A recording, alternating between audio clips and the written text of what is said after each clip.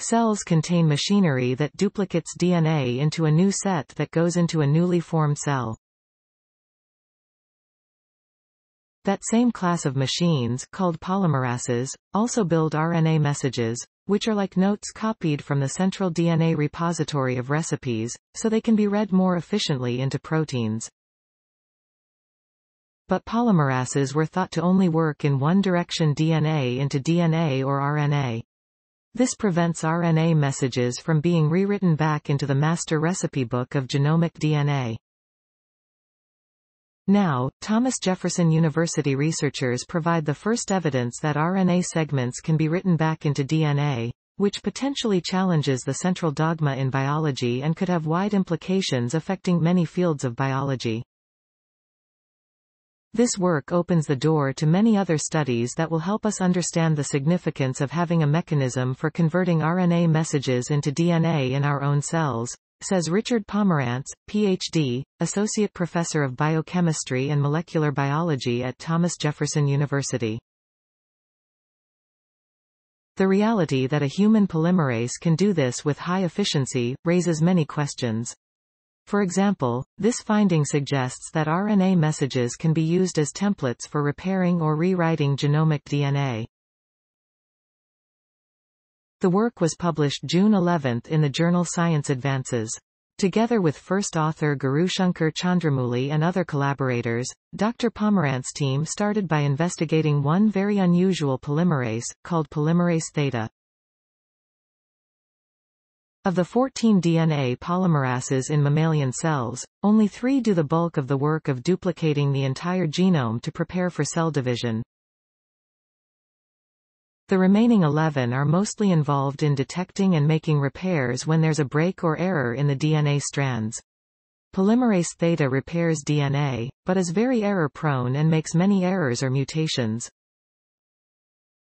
The researchers therefore noticed that some of polymerase theta's bad qualities were ones it shared with another cellular machine, albeit one more common in viruses, the reverse transcriptase.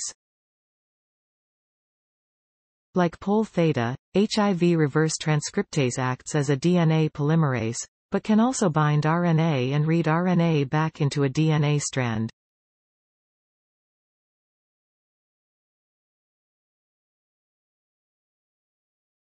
In a series of elegant experiments, the researchers tested polymerase theta against the reverse transcriptase from HIV, which is one of the best studied of its kind. They showed that polymerase theta was capable of converting RNA messages into DNA, which it did as well as HIV reverse transcriptase, and that it actually did a better job than when duplicating DNA to DNA. Polymerase theta was more efficient and introduced fewer errors when using an RNA template to write new DNA messages, than when duplicating DNA into DNA, suggesting that this function could be its primary purpose in the cell. The group collaborated with Dr. Xiaojiang S. Chen's lab at USC and used X-ray crystallography to define the structure and found that this molecule was able to change shape in order to accommodate the more bulky RNA molecule, a feat unique among polymerases.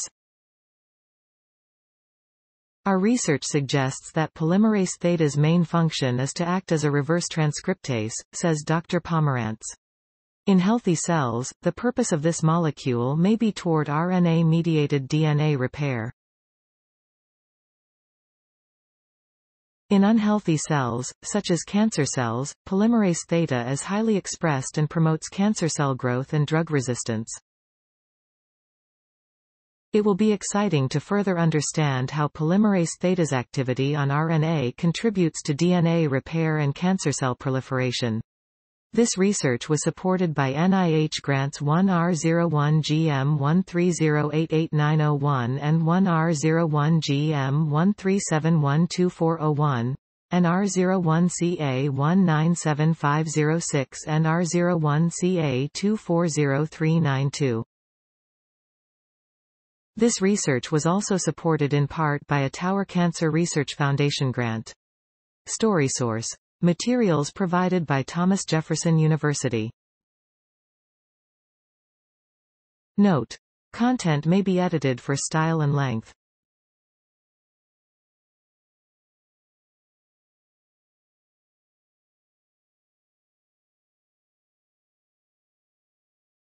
Thanks for watching. Please subscribe my channel for more updates.